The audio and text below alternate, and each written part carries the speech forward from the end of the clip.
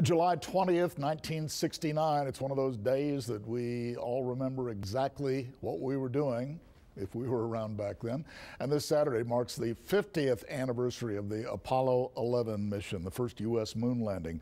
It turns out some folks in Corpus Christi have ties to that mission. Our Madeline Dart explains. What's now a place for sporting events and having fun used to make Corpus Christi's connection that was out of this world. That one's been in space. This one's been around the moon. Stephen Benning points out his mom and dad's accomplishments, helping space shuttles orbit the Earth and even land on the moon. We didn't realize it was that cool.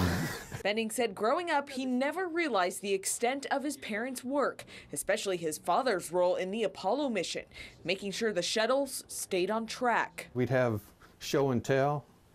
And, you know, they'd have this toy or that ever, and I was bringing in skins from the Echo 1 rocket. After several moves, the Benning family ended up in Corpus Christi, where his parents worked at the tracking station, which eventually became Bill Witt Park. It had a couple of hangars, had satellites out away from the hangars. Aerospace engineer Von Hunter explains how tracking stations and the Apollo mission not only changed space exploration, but also the technology we have today. Amazing how fast they pushed the technology. They had 100,000 people working on it. Your cell phone has about 300,000 times the computing power of what they had on the Apollo. Hunter working on engines similar to those on space shuttles. People just don't appreciate how much our society has benefited from the work that they've done and what spins out. Hunter says the future of space travel is bright, all thanks to President Kennedy and the people who worked hard to make that giant leap for mankind possible. We go to the moon because we choose to go to the moon. That was his words, and everybody said,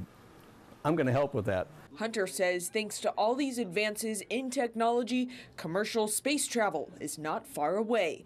Madeline Dart, 3 News.